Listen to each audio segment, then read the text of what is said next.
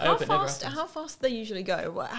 What's like the top speed that an F1 car would go? About the top speed nowadays is between sort of 210 and 214 miles an hour. That's wild. And it's not just the top speed, it's then take a track like Azerbaijan, Baku, they will brake from that speed down to 20 miles per hour. Crazy. In an unbelievably short distance, where the G-forces are like 3 or 4 times that of an Alton Towers roller coaster.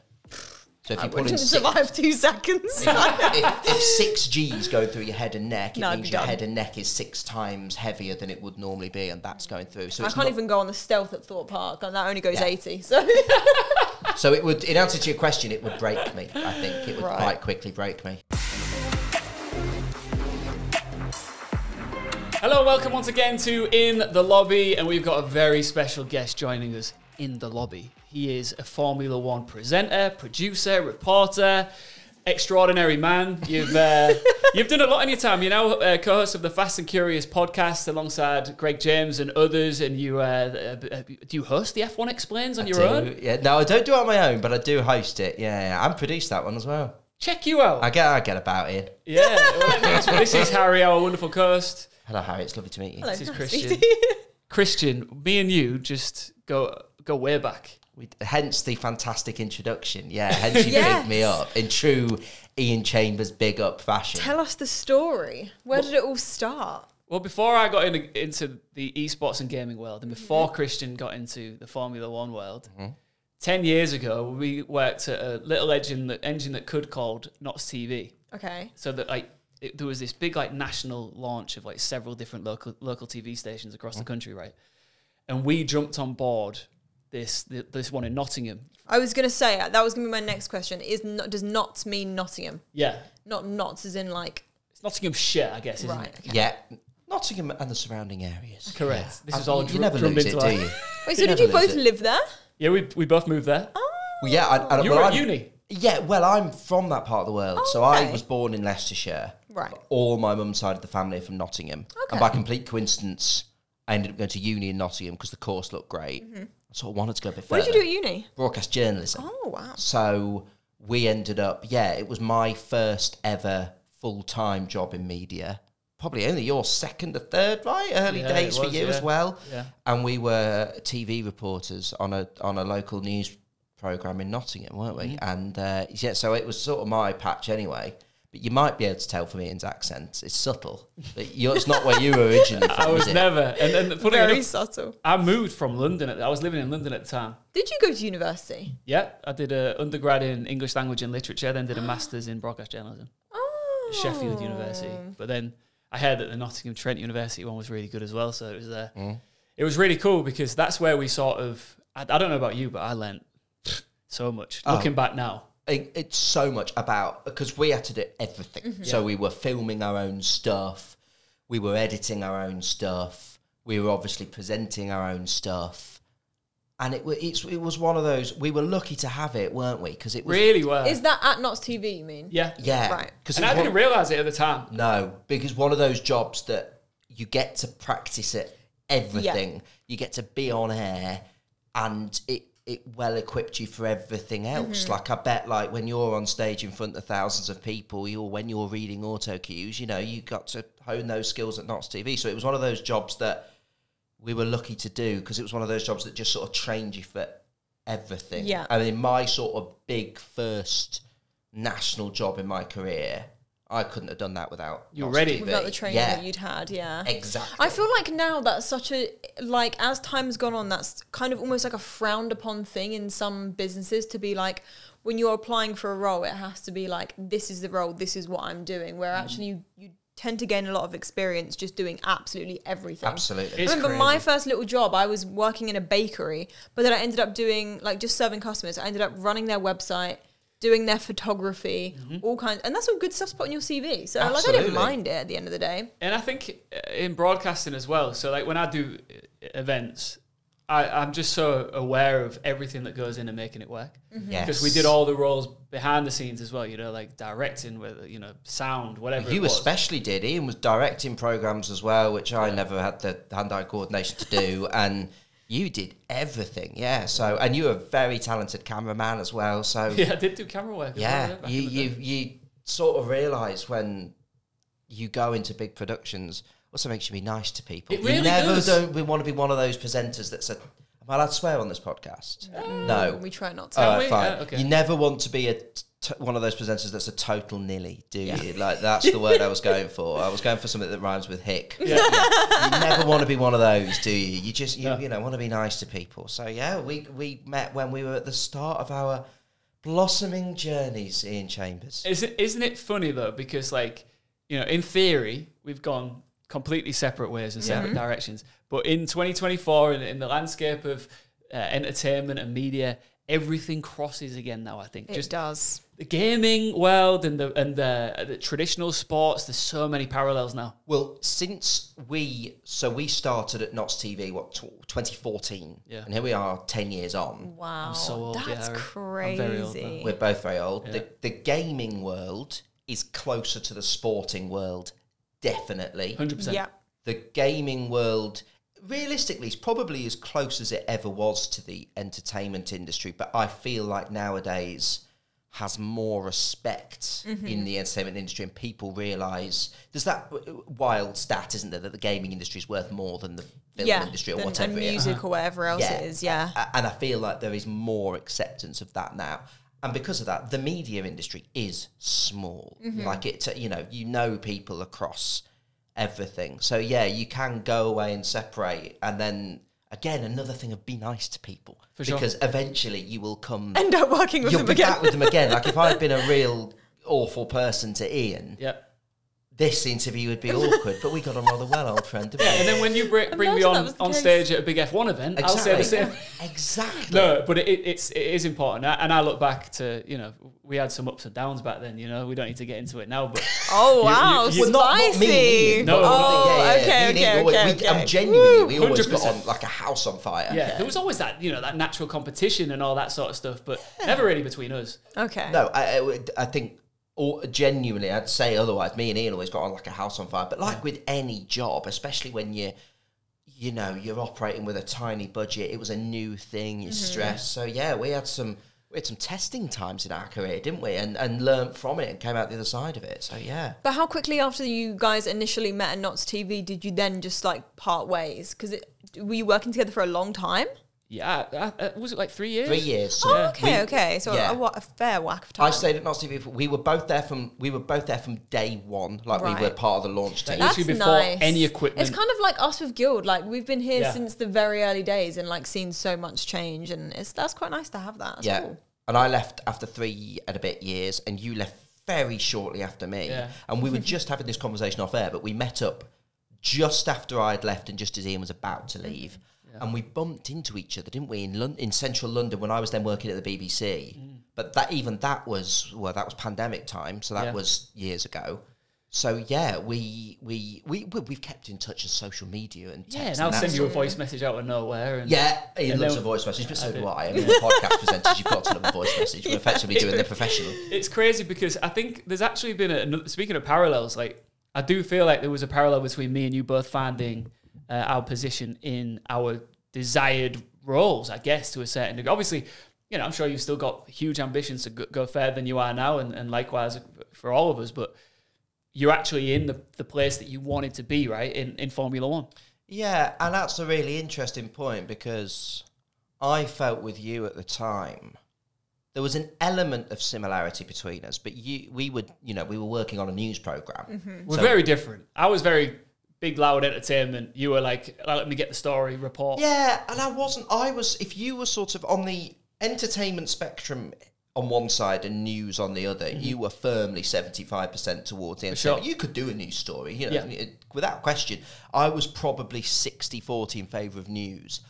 But then, I don't know, I still didn't 100% know where I wanted to be long term. I knew I didn't want to be like Clyde Myrie, sat behind the desk at News at 10 doing This Is the News. But I equally wanted something topical with a journalism tint to it. You, especially by the end, knew you wanted to go down more entertainment route. And your passion for gaming. I mean, you've got a Nintendo tattoo. Like it was always, He and we spoke a lot loves about Nintendo. gaming, didn't we? We did. So I think we have found our place in the world, because only in the last, I've been working full time in Formula One now for just over a year. So I'm still a newbie to doing F1 full time. When did you know that was what you wanted to do? When did you have you always been interested in F1 in general, or was it? I didn't, and I guess you two have probably had the same thing, because I'm guessing you've both been always passionate about gaming. I certainly know Iain has, Harrie, we've only just met, but I'm guessing there's always been the gaming thing. And I'd always had Formula One as a passion. I would have spoken about Formula One when we were working together. Yep. But I always thought I wanted to be a general news and sport broadcaster. Okay. And I did it for 10 years, basically. I spent the first 10 years of my career to a decent level. Yeah, I did all right, and doing news and sport. But I left my job at Radio 1. I used to work doing news and sport for Radio 1. I did that for 5 years and got made redundant. Because just sorry to briefly cut you off there. For context, like there'd be times where I'd be driving this end of the country and the top end of the country, and I'd just be listening to Radio 1, and then I'd just hear his voice. That's a I'd huge pop achievement. up every hour. Yeah, with the news. It's as national as national that is gets. really cool. You know? It was really cool. It was amazing. Yeah. Sorry, Karen, redundancy. Yeah, well, I did that job, and it was a total dream job, because that we were just talking about the balance between news and entertainment. And on Newsbeat on Radio 1, you were really mixing that. You were doing the news, and you were doing some big stories, but you were also doing it in an entertaining way, because it sits on Radio 1 and One Extra in the Asian network, so you've got to be doing it in a sort of entertaining way. But when I came out of that, I then I went freelance, because I say I had to take redundancy at the BBC because that job moved to a different part of the country and I couldn't go with it. So I took redundancy, went freelance, and I worked for some brilliant stations that I've always listened to and love, and worked for Talk Sport and LBC, brilliant radio stations that I was a big fan of, and did bits of TV work, but it didn't hit like I thought it was going to. Yeah. It was like, I've done 10 years of the news and daily news and sport. And it was a scary realisation of, I don't want to do this anymore. And it's really scary when you've committed 10 years of your career to that. And so to answer your question, when I'm going around the house a bit, I appreciate it, which is unlike me. But only then did I sort of think, well, actually, there's Formula One, because I've always loved it. But do you turn your passion into your job, or is it your escapism? And I actually think there's probably a way of doing it for both. I imagine you guys can be engrossed in the gaming world, but still manage to switch off with maybe a different game or something different with it. Exactly. That's been the thing for me. I still like to use Formula One as a passion and a switch off, but it is my job. So it was only when I came out of the BBC, really, and then sort of didn't really get on with freelancing, that it was like, it's time to do something completely different. And I don't know about anything else. I'm not a very intelligent man or knowledgeable man. So it was like, it was F1 or nothing. It was F1 or do something completely different. And I was fortunate that there was 2 F1 projects that people had come to me with that may or may not happen, what ended up being the 2 podcasts. And I thought, well, maybe if one of these works, maybe there's a chance I can do it. And I then made the decision in February of 2023 to be like, okay, let's put all the eggs in the F1 basket. Let's stop doing the news. Let's stop doing sports bulletins. Let's focus on trying to get these 2 F1 things off the ground. Unfortunately, they both worked, and I never thought they would both work. I thought if one sort of worked, great. And here we are a year down the line, and touch wood. I'm not going to touch the wood because it's going to make noise on the microphone. Yeah. We're not allowed to do that. We got told before that. So gently touch wood. They're both working. So that's how I decided. And now I'm in. It's like I don't want to stop this. It's fascinating. Yeah. Once you make the jump. Like, yes. I remember, I was starting to get bits of esports work here and there and gaming stuff, but I was still doing radio at the time in Nottingham. Yes. And it took me a lot of courage because I loved working in the radio, right? Loved it. I can imagine. You're like such a vocally like positive and confident person that just, to me that's just like your dream thing is like in radio. And I'm a radio geek, and he was very good at it. Very good at it. But like, I started to realise I'd found something that I loved more than anything else, and like I was ready to leave radio. I was ready to close the book on it. But it took such courage to go. And I'm not talking about myself here. I'm talking about anybody who makes the jump. It's like, okay, I've got a passion here and I'm getting bits of work within it, but I'm going to leave this behind. Yeah. It's also financial security to a certain degree. It took a massive risk. And I was like, I'm doing it. And I just jumped. And then you get in and you're like, oh, God, I can't So we believe both did a really similar thing. We did. And Yeah. there's an element of us catching up as old friends on air because we've been talking about going for a drink for literally the last 6 months We have, yeah. and not been able to pull it together. Yeah. So, yeah, we've been through a really similar thing of because, you know, I was on a full-time BBC salary and it wasn't spectacular money, but it wasn't bad. You know, it was paying for the weekly big shop. So do you sort of gamble that almost, which I did. You know, I took a massive gamble to go freelance in the first place and then to actually stop all this regular freelance work, because the thing with freelancing in the media is once you start saying no, other people replace you like that. Yeah, Absolutely. it's scary. So We've so had it that was discussion a few Yeah. times, Yeah, haven't we? it was Like, a you proper can't turn it down. yeah, it was a proper sort of, okay, do we do this? But I'm so glad I did, and now I'll be to your question, I'll F1 will retire me. I'm sure about that. I'll be in it for as long as it wants me, and hopefully, fingers crossed, I'm at the start of the journey because I've only been doing it 18 months, but I'm having a lovely time doing it. Plus, it's growing so much. As someone that's not known, I don't come from any kind of F1 background. In fact, my dad used to put it on the TV when I was like a kid, and I'd be like, Dad, how can you watch a car driving around a track again and again and again and find it entertaining? But now, like... I still question that sometimes. Now I just think, like, having got more into gaming and just more into, I guess, seeing the merging of sports and gaming, especially with sim racing and stuff, I can see how people find it so entertaining. And it's not just necessarily about watching a car drive around a track. It's just like everything that comes with it. You know, there's like obviously the drama you get with things like Drive to Survive, which I kind of want to know your opinion on, because as kind of like an outsider, Drive to Survive is it's one of those controversial things that people is like, oh, it's like the Keeping Up with the Kardashians of like the racing world. But it is also probably undeniable that is what's bringing so many new people into F1 as well. It's kind of like, it reminds me of, do you know when The Last Dance came out, the Michael Jordan documentary? I don't know if you ever saw it. But then I found it really difficult to buy a pair of Jordans after that, because everybody was like, I need a pair of Michael Jordan's trainers, right?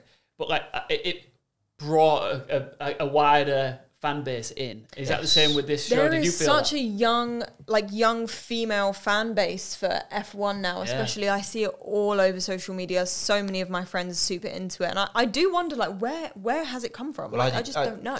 As Iain said at the start, I did 2 podcasts, F1 Explains and The Fast and the Curious. The Fast and the Curious, the majority of its audience is female.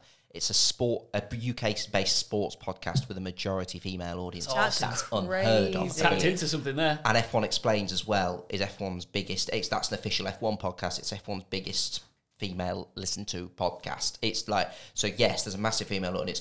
2 things that you said there. The first is, and I'm not just saying this because I'm sat on a gaming podcast, I regularly attribute gaming to being a massive factor in the rise of Formula One, because it's not just Drive to Survive. That's been a big part of it. But also, in 2019, we had a influx of exciting young British rookies.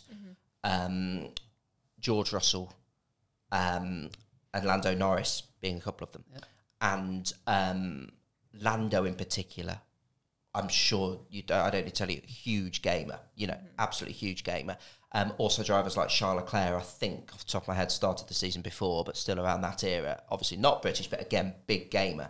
Max Verstappen, who'd been around for a few years at that point, big gamer, currently dominating the sport. And F1 at the same time as a sport had quite recently changed hands in terms of its ownership and sort of opened the floodgates a little bit. So a combination of F1 being more active on social media combined with these drivers streaming and bringing in fans with watching them stream, which they still do to this day. And again, how do these F1s, proving you can combine your passion with your sort of switch off, how do so many of these great champions switch off? They stream, they game, they drive. All right, it's a different form of driving, but they do. So the likes of Lando, Max and Charles streaming has been a huge thing.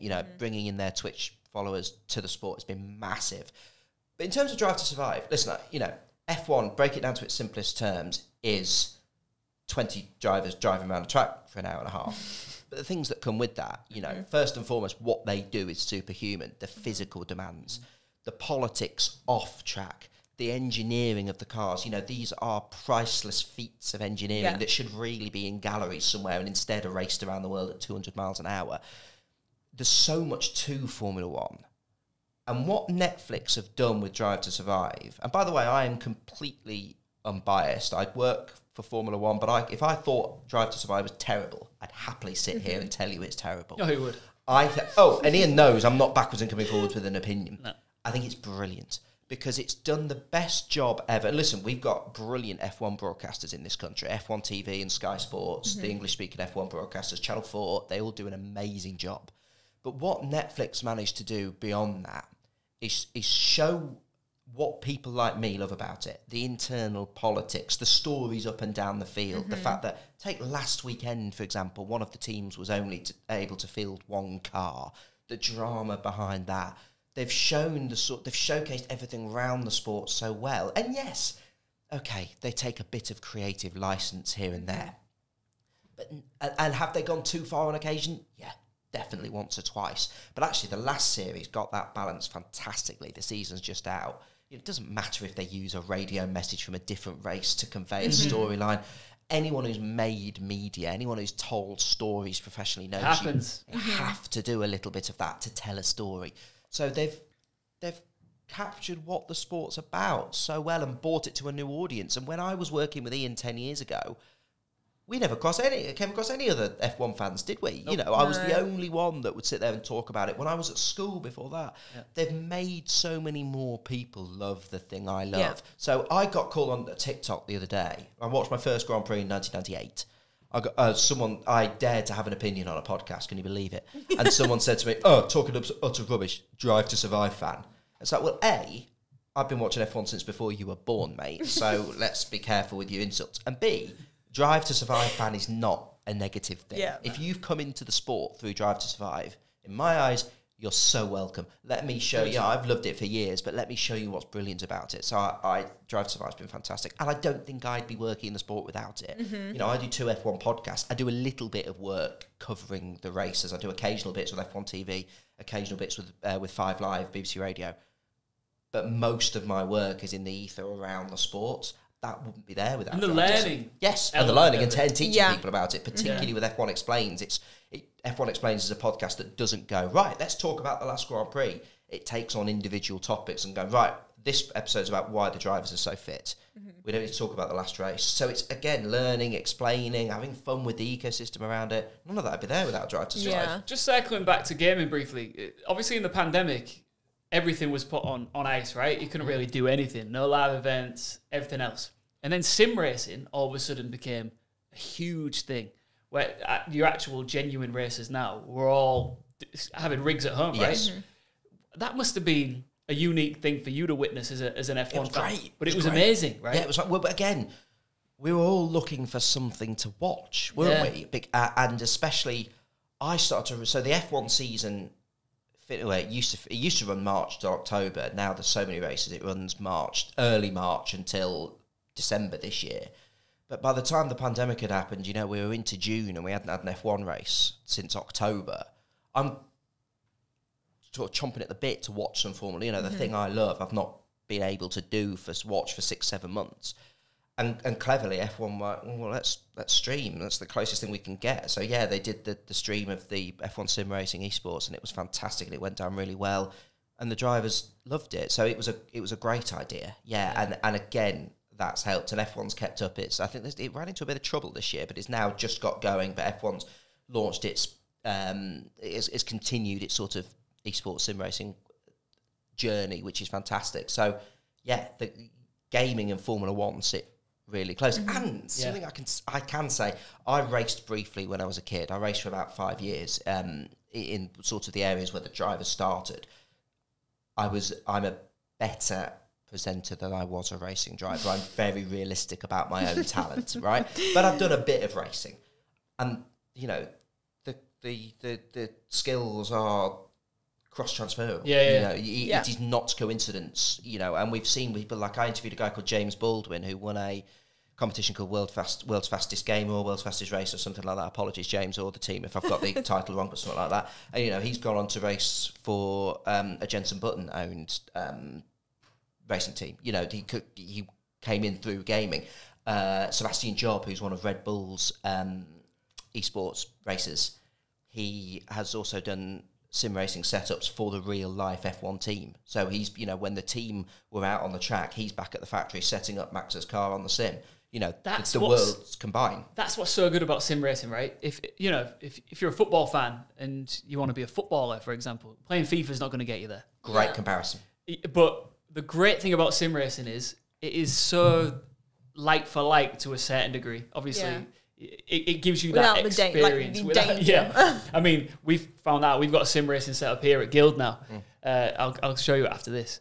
And you know, when I play it, I'm always knocking people off the track. He does not take it seriously at all. We're all in the zone trying to set our best lap, and he's here just like. If I could, I'd drop a banana skin and a green saying shell. We should have a crossover. But like that's, you know, I actually think that our sim racing setup here is going to be a huge success, because I think for those people out there that may, you know, be thinking, oh, I really want to hit the track, but number one, it's very expensive. Number two, it's dangerous. You can do a version of it. Yes, you can. And still feel the thrill and exhilaration of it all. And it's like a little thing that new racing drivers always make the mistake with is the sort of old-fashioned motor racing technique of slower in, faster out. So if you come into the corner, you can slow your vehicle down enough in order to be able to get the foot on the accelerator earlier. So when you're at the end of the next straight, you reach a higher top speed. Slower in, faster out. Sort of a broad motor racing principle. What do people do when they get in when they game? They do exactly the same thing. They fly in, they go far too quickly, they go off the track. So it's little things like the slower in, faster out technique. That is the same in the digital world as it is in the real world. Yeah. Again, you don't get that with something like FIFA. Yeah. I'm sure there are some areas where, of course, they cross, but you're right. You know, some of those principles from gaming and in real life do cross over. I could score as many goals as I want with my left foot on FIFA, but it's never gonna. That's never going to translate to real life. Yeah. It is really cool, you know, because when I first started looking at sim racing rigs, and I've worked a couple of events now with I worked Player 00, which is like a Heineken event where they brought these players in from around the world that were all like really good in their field at sim racing. Some big names there as well, right? Yeah, and Max Verstappen was there as well. He came to race with everyone, which was insane. And it was just really cool to me, because I think it was then it kind of dawned on me how big sim racing had become, and the fact that a lot of these people might not get the experience or like the chance to go out and, like with FIFA, you can go out and play football if you want to. You can go and play like a five-a-side or whatever, but it's going to be harder to be able to get yourself onto an actual track and like race a car. So that's where sim racing, or just like even being able to have a steering wheel, like I've had experience with this recently. I got myself a steering wheel, not like a sim racing one or anything, just literally a driving one. And I started streaming on TikTok, just playing some different driving simulators. And the amount of like young people, especially women, like I would say probably 80% female, everybody asking me, where did I get the steering wheel? Like, how can I get one? What driving games can I do? And it's just like, it's blowing my mind how big it's become, especially with that demographic. It's just nothing I've ever seen before. Nothing that was really present when I was playing games as like a teenager either. So it's super, super cool. And I'm glad to see it's like really taking off. And the drivers love those sort of events, because they genuinely are, but not all of them, but they, you know, the ones like Max are genuinely passionate about it as well. They really enjoy it. And he hit on a thing as well that it's not just gaming that's hit more female demographics. The sport seems to as well. I don't really have an answer as to why it's so bizarre. I'm sure someone's going to write a paper on it or something. Yeah, again, Netflix has certainly helped. Yeah, I think it has. I think, but it's the stories, and I think Formula One is one of those sports where it's much more possible to get into the stories of the people. A little example is, again, with the Fast and the Curious, the whole premise of that podcast is, or certainly was at the start, is that I was the sort of resident F1 geek. And my two co-presenters, Greg James of Radio 1 fame and Betty Glover, who's a BBC Sport presenter. Betty's a sports journalist. She knows her sport, but she would text me about Formula One because Betty knows football, cricket, inside out, many sports, but she didn't know F1 inside out. So as a sports fan, she was curious. Greg was really similar. You know, he's a passionate cricket fan and therefore mentions it on every episode of the Formula One podcast we do. But again, he would, so it was, they were very curious about this sport. And I think one of the, and our producer, Jimmy, had was nothing to do with F1. We wanted a non-F1 fan to produce it. And what's hooked all three of them in is the sort of human side of the sport, the characters and the individuals. And I certainly think maybe that's helped with the female audience in particular. Because, I do think so, because people like stories. And so it's people a lot like stories, people storytelling. like drama, and then if it leads you to supporting, you know, like a team or a player or someone, then well be it. Well, speaking of support, Christian, you are a talented, charismatic and proud gay man. Iain, the last one of those things is true. That's the one I can confirm. I know that you're very proud to be a part of Racing Pride. Yeah. You're an ambassador. Talk to me about, you know, metaphorically waving the flag in motorsport. Yeah, leads into what we were just saying because you know, we on both podcasts we do F1 Explains and Fast and Curious, we really try and promote the brilliant women working in F1 because historically F1 was a rich boys club. Going back to its sort of beginnings in the 50s, I can talk to you about how the sport started for days, but it was mostly rich white men going racing. And we're seeing over time F1 is genuinely doing a very good job, and motorsport as a whole, as to bringing in more women into it. And that's brilliant. But there are, of course, other areas. You know, there's and this is an issue across the media in general about bringing more people from working class routes into it, into the media.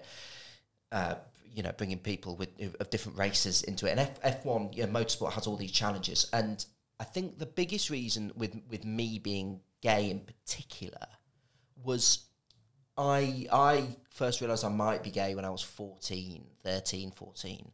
And at the time, I was a season ticket holder at Leicester City. Another thing me and Iain always had in common, big football fans. And I was obviously a big Hull fan. I was a big Leicester fan, etc., etc. And you were a Hull fan, or I made that up? I used to be a Spurs fan. Spurs Do you fan, remember? of course you did. Yeah. I completely made But that that changed up. like the wind, you know? Like sometimes it's Hull City, sometimes it's Tottenham. But Yeah, there's obviously was the following. we Hull. weren't working together when Leicester won the league, were we? Thank God. Or were we? Yeah, we were. Because when Leicester City Uh-oh. won the league, I'm a big Leicester City fan. I was at Nottingham Forest's end of season Oh, yes. thing because I was the sports presenter at the time. Yeah. What a crazy time that was. Because Crazy do you time. remember Leicester, Tottenham came second? Yes. Yeah. It was a horrible time. Yeah, because I came in a full Leicester kit to wind you up, so we were. Yeah. Absolutely. So, but I remember when I was a kid, being a season ticket holder at Leicester, racing, as I mentioned earlier, being in and around sport, and genuinely believing that because I'm gay, at the time I thought I wanted to be involved in sport, probably as a sports presenter, but believing it wasn't possible. I'm 32, so this wasn't a million, it was a fair while ago, but it wasn't all that long ago. And I used to drive home from college and listen to Radio 1 on the way home, and there was always, at the same time I was on, there was Newsbeat used to come on at like 5:45, and they had the sports presenter who was always a guy called David Garrido, who I've gone on to meet a few times, a lovely guy. He was always at the biggest sporting events, and I'd listen and think, I bet I can't do that if I'm gay. You know, you can't be a gay sports presenter because there was so few examples back then. There was so few examples of gay sports people, not just sports presenters. Did that slow you down with the process of coming out? Yeah, massively. Yeah. Massively. One of the biggest factors was I want to be involved in sport. So we talked about my career earlier, going from Notts TV to going to working at the BBC in the East Midlands to doing Radio 1. And it was only when I got to Radio 1 that I'm also an ambassador for Fox's Pride, the Leicester City LGBT group. And they sort of said to me, it's brilliant that you're on Radio 1. Would you like to be a ambassador for us? And I was at that time out to my friends, but certainly not on social media or anything like that. And it was like, oh, okay, so this is a choice now. Am I out to the world? And I just sort of sat and thought to myself, if I, you know, then in that position where in a mad turn of events, I was doing the sport on Radio 1. It was like, if I was coming home in the car and knew, oh, that guy's gay, it would help me massively. And still to this day, the first ever time I spoke about being gay on a sports programme was on 5 Live Sports about 3 or 4 years ago. And I got so many messages from people on Instagram. People had never messaged me before saying, oh my God, just hearing a gay male sports presenter just be gay and also be a sports presenter was just mad. So it does, I think it does help. So I'm very proud to represent Racing Pride and Fox's Pride because I just want to show people that you can get into Formula One if, shock horror, you're a woman. You can get into Formula One, shock horror, if you might be black or Asian or something like that. Anything that's different race. You can get into Formula One if you're gay. You know, I just think you can be LGBT plus anything you want to be and still get into sport. And it did stop me from coming out for a long time. It made that process harder. I think I'd have spent less money on therapy over the years if I'd have been able to get that down sooner. So yeah, I just want to prove that you can be out and I'm a F1 presenter. I know I come across as self-confident, but I'm not massively self-confident. I can just talk. I don't give myself a lot of credit in many areas of my life, but I know my F1, and I know I'm a decent presenter. People have been paying me to do it for long enough now. I must be all right at it. The fact I'm gay is largely irrelevant to that. I know my F1, I'm a decent presenter, and I'm gay, and that's possible to be, but I wouldn't have believed that when I was a kid. Yeah. So, and even when I was going to Nottingham Forest press conferences at Notts TV, still didn't want it to be known that I was gay. I was nervous about being openly gay. You want to be laddie with the gang. Yeah, you want to fit in. You be a chameleon, don't you? And again, so I just want to prove to people and show people that you can be LGBT plus and be involved in sport. It's really important to me. I think it's amazing, and I think it's incredible. What you're doing is really, really good. It really is, and it's. I find it fascinating that humans have existed for however long, and I feel lucky to be part of the world at this pivotal point over the last 5-10 years and onwards now, where these things are soon going to no longer be an issue. Yeah. And it's because of people like yourself and others around you who might have done the same, that it just breaks the nonsense.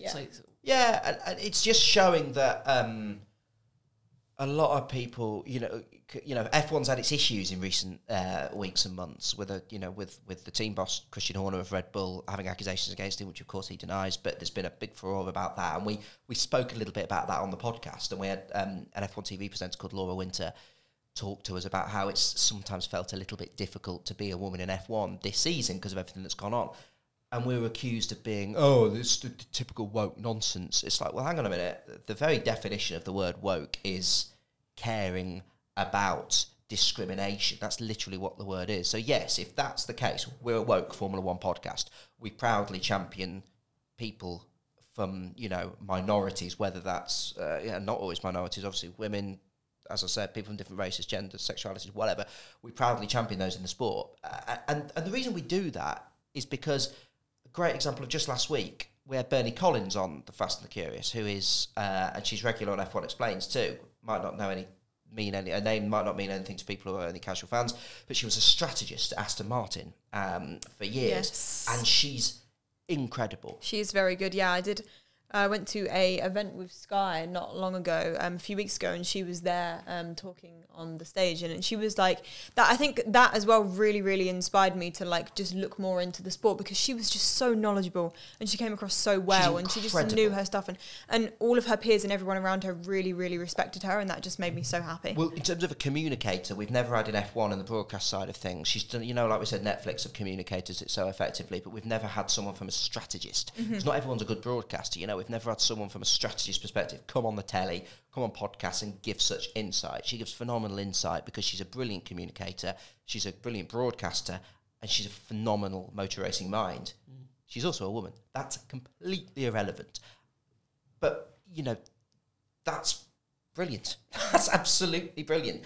And we want to show, and the thing is, you're missing out on talent. If you all of these F1 teams want to be the best they can possibly be.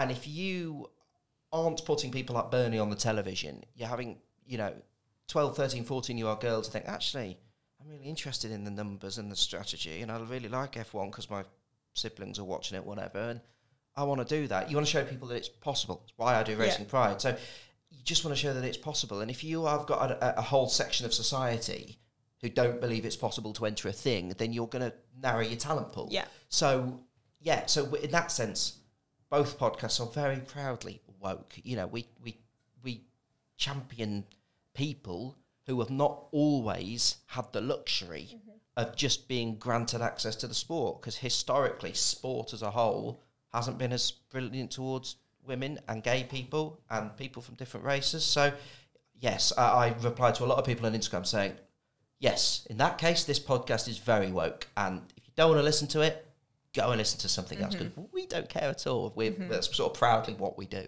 I say run it back to all being straight rich white men personally. It was better in those days, wasn't it? It was. Rich old bald men, ideally. And just that. That's what you want. Absolutely. Yeah. Let's just circle back again, because we're rattling through this, and I could talk to you about Formula One. I could talk to you about your job for hours. Let's talk about video games for a minute. Yes. Now, I know that one of your things that you like to do, same as me and same as Harrie, within your busy schedule, lots of people like to watch TV, lots of people like to play sport, whatever it is, to cool off, to chill out, to relax after a busy week.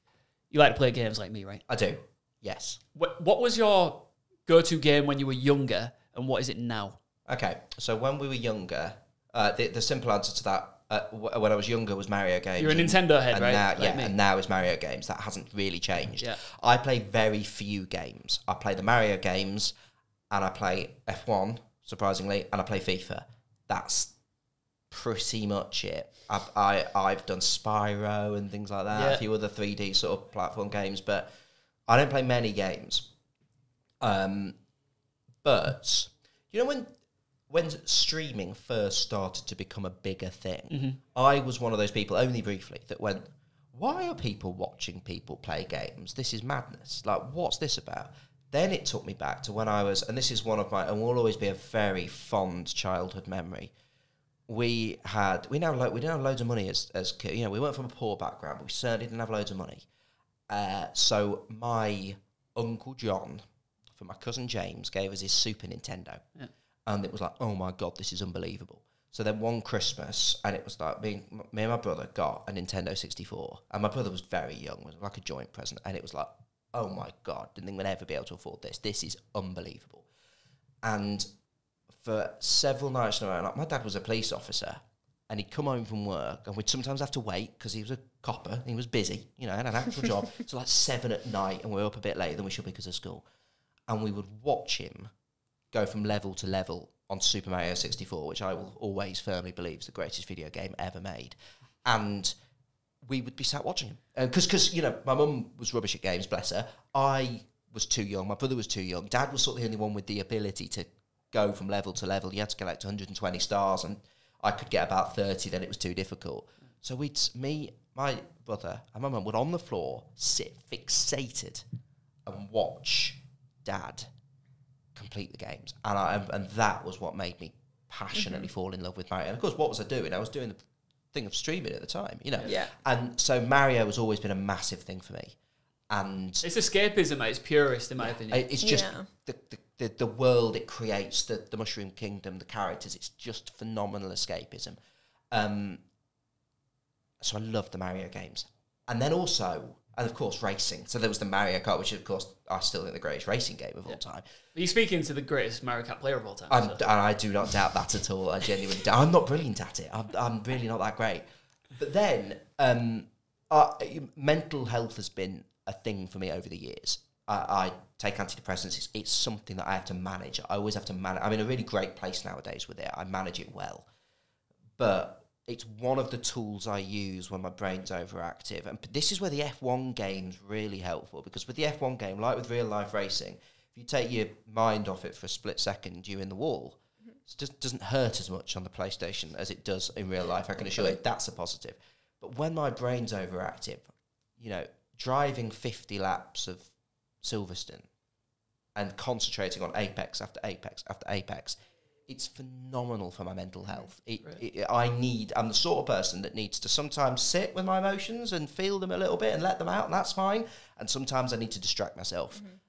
And gaming is one of the best ways. And it's why, I bet you've talked about this in the past, but I used to work with a guy called Stefan Powell, who was the BBC's gaming reporter for a long time, a brilliant, wonderful man.